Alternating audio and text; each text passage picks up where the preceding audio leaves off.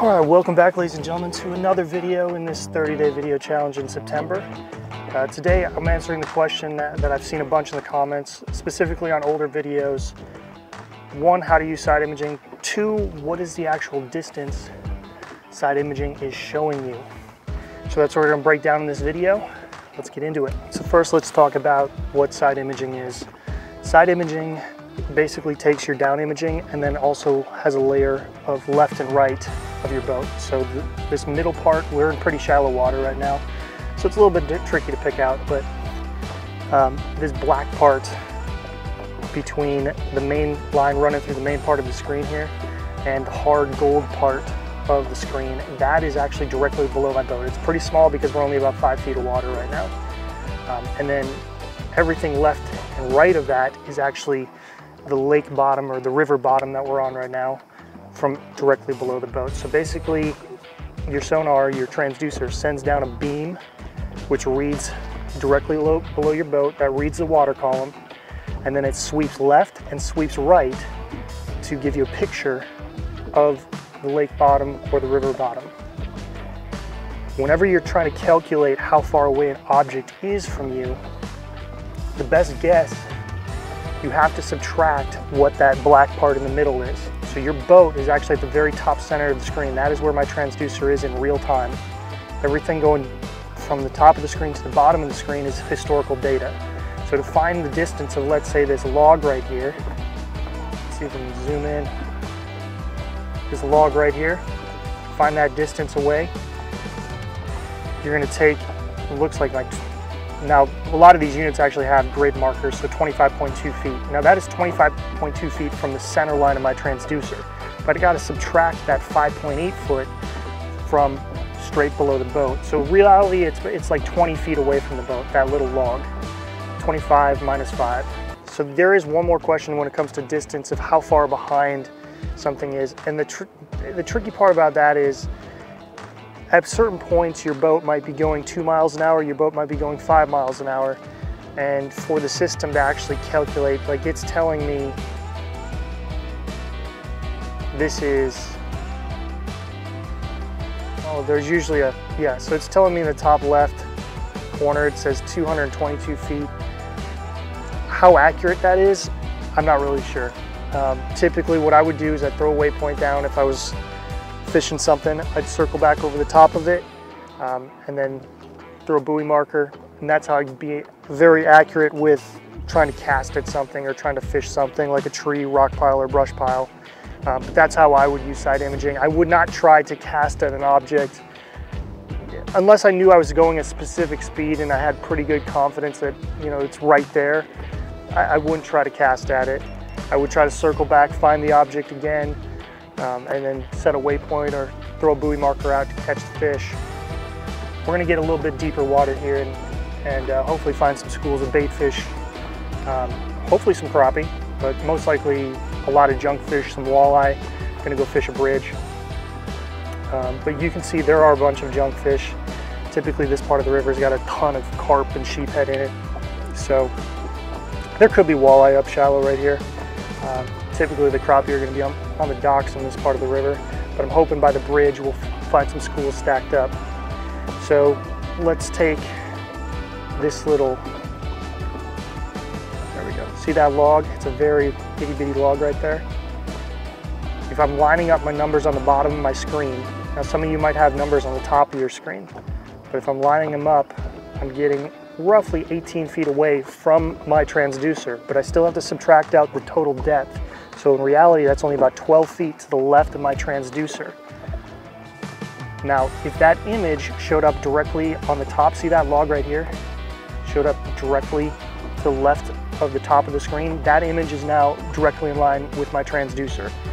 As it goes backwards or down towards the bottom of the screen, that image is further behind my boat. Another question I get is, once you drive over them, how do you find them again? Typically, you have to throw down a waypoint, and usually you're trying to drive over them 3 or 4 times. Hopefully you don't have to do that. Like if you got a tree or a laydown or a brush pile, using not just side imaging, but your down imaging or 2D sonar, and then either throw a waypoint down, spot lock, or you throw a marker buoy down and you can fish that marker buoy. The top center of the screen is where your boat is. That's where your transducer is sending the beam down. We're gonna hit a sandbar here, hold on. And then once it sends a signal down and it hits the river bottom or the lake bottom, it sweeps to the left and sweeps to the right, creating a side image or an image of the river bottom or the lake bottom. Cool thing about the river systems, you can see the sand ripples. Let's see if we can, let's zoom in here. So let's see these sand ripples right here. That's current building up these little sand ripples. And ooh, there's a fish. There's a itty bitty fish right there. You can barely see it. There's a fish right here. See the shadow? These are just some smaller fish. Nothing I really want to chase after today, but the cool thing about side imaging, it gives you a layout of the structure, not only the cover, like the trees and the brush piles and rock piles, but it gives you an idea of how the structure, the lake contours are kind of laid out, or in this case, the river contours. So I strongly suggest if you do want to get a fish finder, because this is a question that always pops up. If I got a fish finder at 300 bucks, 500 bucks, whatever it is, maybe you got more, get something with side imaging. Even if it's a used unit, 2, 3, 4, 5 years old, get something with side imaging. You're gonna be very happy because you're gonna be able to cover a ton of water. You can see I got my side imaging 70 foot left and right now. But you're gonna be able to cover a ton of water, find those rock piles, brush piles, and get on those fish a lot easier. One other thing, because I know people are gonna ask, like, how does the zoom function work? On any of the Garmin units that are touch screens, you just basically pinch the screen like you would on your smartphone using Google Maps or something, and you can actually zoom in and out just like that. If you don't have a touchscreen, you can go to your options menu, and under the zoom function, you can click zoom, and then you can change up your how zoomed in you are, the magnify option. You can zoom in 6 times to 1.1 times. So I usually just leave it off, and then I just use my fingers to zoom in and out. Well, as you guys saw, as we go under that bridge, there's a bunch of other fishermen there, so I didn't really want to disturb them, but as you went under the bridge, you could see the big bridge piling on both the left and right side of the screen. I went through a couple times, just trolling the crankbait. There's actually quite a few walleye fishermen right there right now, so didn't want to anger them, didn't want to get in their way. But right now you can see on the screen 10 feet of water. There are bait fish. There's some weed lines starting in probably like 3, 4, 5 foot of water.